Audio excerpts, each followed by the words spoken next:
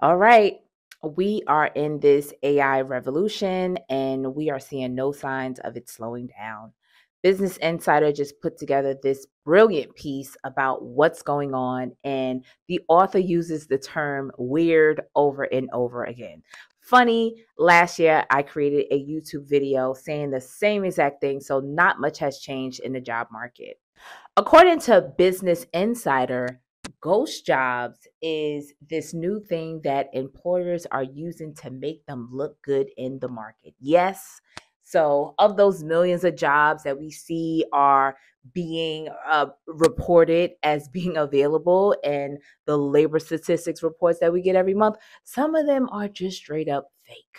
And even more so, Business Insider interviewed a leader from ZipRecruiter, one of the top career websites, and he said that you need AI skills, but you just have to use them the right way. If you're using AI to finish off your application, such as creating a cover letter or revamping your resume from top to bottom, stop it. Stop it. Okay. AI is an assistant. It is a tool to help you cross the finish line. If you are given AI 100% of the work of telling your story, then you are doing it wrong. You aren't outsmarting anyone. Companies are building tools to combat that. They can spot AI generated content and it's going to leave you out of a job, unfortunately. So, writing is a skill that we all have to use at our jobs. It doesn't matter what you do for a living, communication is going to come into play. So, you have to get better at that, right? And the same applies for when you're putting together your application for a job that you are serious about, right? You want to make sure that you're putting your best foot forward.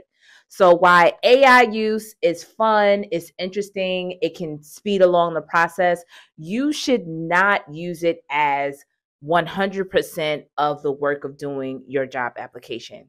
Use it maybe to edit a few lines or something like that. Or maybe there's a word you're looking for that's out there that isn't coming to you. Use it as a source of inspiration, but don't submit 100% AI generated documents. Okay. If you're having difficulty with completing your job applications, don't hesitate to reach out. I am here and I love writing. Okay. Definitely reach out and I will talk to you all on the next one.